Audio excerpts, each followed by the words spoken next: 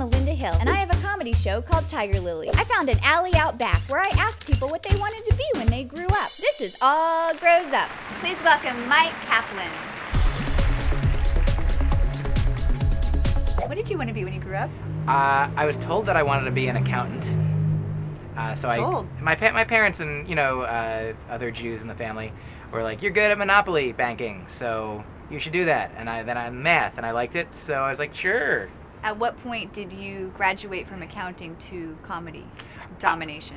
When I was 16 or so, I started playing the guitar, and that became. Then I wanted to be a folk singer, a singer-songwriter, and that morphed into comedy eventually. Like an Elvis Costello situation? More like a They Might Be Giants meets Ani DeFranco situation. Did anyone give you any good advice that helped you with your comedy career? I recently got the advice to not take advice from just one person. So I like that, to crowdsource your advice. I got that from A.J. Jacobs' father. I like that. Is that J.J. Abrams' son? Yeah.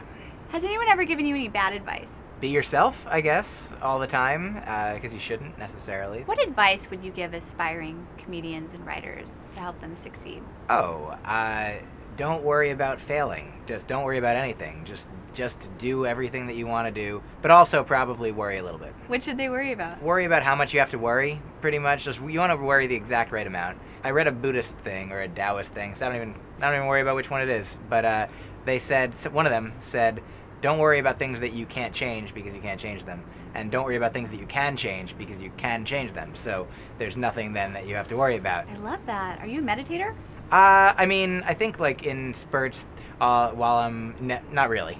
And what is the weirdest or saddest thing that's ever happened to you in your career? I opened for Casey and the Sunshine Band once on a rotating stage outdoors. Most people didn't want that to happen. And the me part of it. But there was like a little girl who gave me a thumbs down, and everybody was yelling for it to stop, even though I was like, guys, the band's gonna come out at 8, even no matter what. I'm here from 7 until 7:25 or 7:30. There's an intermission after me. Booing won't help it go faster. In fact, if you stop yelling, I'll make it shorter. And what did you learn from that experience? That it's still worth it to get a few $100s to get yelled at for a half hour. Well said. Thank you. Is there anything that you do to help you in your process? You just do it. You just keep doing it, and eventually you're good at it, hopefully, or you're not, but you can't help it. You can only do it. I feel like you're speaking in math. I sort of live in math. You live on Math Island? Correct. I take methamphetamines.